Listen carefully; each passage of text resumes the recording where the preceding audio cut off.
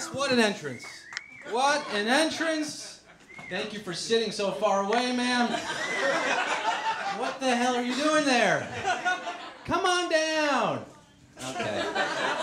Look, I'm thankful enough you showed up on a Wednesday night at 11 o'clock. Thanks, everyone, for showing up on a Wednesday night at 11 o'clock. Season 6 premiere. Running late. Big night. Big night. Wednesdays at 11 o'clock, folks. Normally at this hour, the UCB runs paid programming. But Ron Popeil's check didn't clear, so they gave me the slot.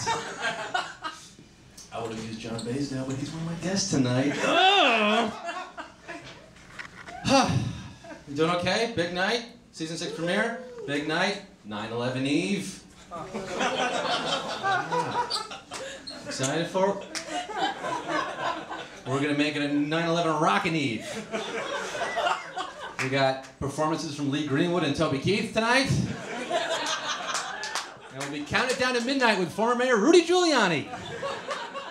Rudy's in the house. Oh, God. Well, we're all here. This will be fun. We're going to celebrate new season, end of the summer. You guys have a good summer? Yeah. Summertime done come and gone. My, oh, my. Anyone have any summer lovin'? Huh? This guy? This guy? I don't know. Why am I doing that? Summer lovin'? Summer lovin'. This is tough, guys. Summer romances are coming to an end, you know? That gorgeous girl you met in the Hamptons, she's gone back to school, starting her junior year at Dalton. You could have sworn she said Dartmouth Law. She kept talking about how she's studying for her license. You couldn't have possibly assumed she meant driver's license. You thought she was talking about some law license thing. You clearly don't have a good grasp on how the law works. You should have been tipped off to her real age by how many times she mentioned Ariana Grande. You're not a religious man, but you're praying to God she doesn't tell her parents and the authorities get you. Ah, summer, huh? Summer, summer. I always get wistful at the end of the summer.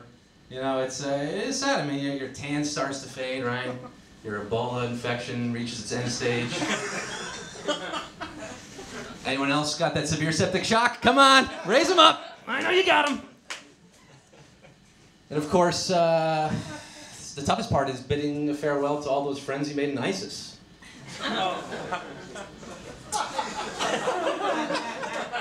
Okay, guys, I joined ISIS for the summer, okay? Look, what do you want from me? They got a great dental plan.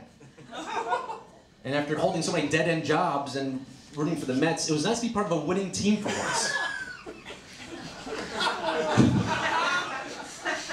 Not on board with the ISIS show? I got 5 more minutes of ISIS material. You know, the media's got all these names for ISIS, ISIL, IS. But to me, they'll always be Jamie, Brett, Steve-O, and Big Raj. Things started off innocently enough, you know? We were just a bunch of kids back then. We were panty raids into Kurdistan, toilet papering Assad's palace.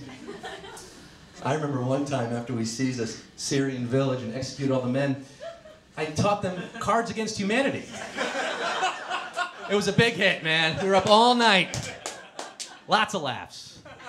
Lots of laughs. But they got really mad at me when Obama started bombing them. I was like, sorry guys, I'm no expert in international relations, but maybe you should have attacked the Yazidi people and forced them to flee Mount Sinjar. That one's on you. And things got, you know, really awkward when they discovered I was Jewish.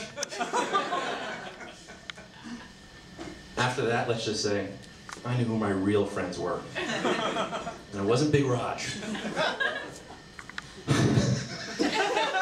I don't know how we feel about this. We're like not quite on board with it. Things got out of control, and they started asking me if I knew any journalists. I know. I said, look, I got a friend who blogs for Huffington Post. They said, no, we want journalists. That's a joke by Huffington Post, guys. You can laugh at that. Should we go back to the Ebola material? Was that better? Was that better? Well, I gotta tell you the real reason why I quit ISIS. It's kind of a sausage fest. Okay? The Tinder scene in Secrete was weak. I'm not a racist, but they all look the same. Burqa, burqa, burqa. Left, left, left. The one girl I swiped right, honor killed. Should've worn a burqa. I just wasn't cut out for the climate over there. Several times I was hospitalized for chapped lip. And I counted 0 pink berries.